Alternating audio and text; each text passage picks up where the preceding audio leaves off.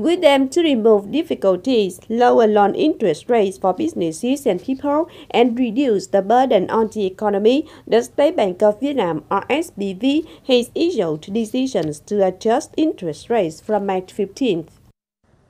Under decision number 313, decision the State Bank of Việt Nam, the rediscount interest rate will be revised down from 4.5% per year to 3.5% per year.